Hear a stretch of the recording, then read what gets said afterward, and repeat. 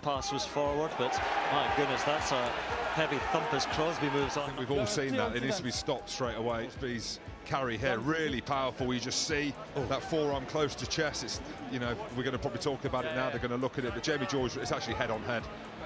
It's in tight, it's in closed, and Jamie George won't be coming back on. He's in a bit of bother.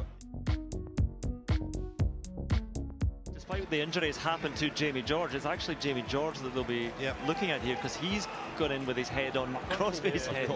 Is he's never gone low, he's always been high, and he's gone and he's stayed high. Well, I'm astonished below us to see Jamie George coming back on.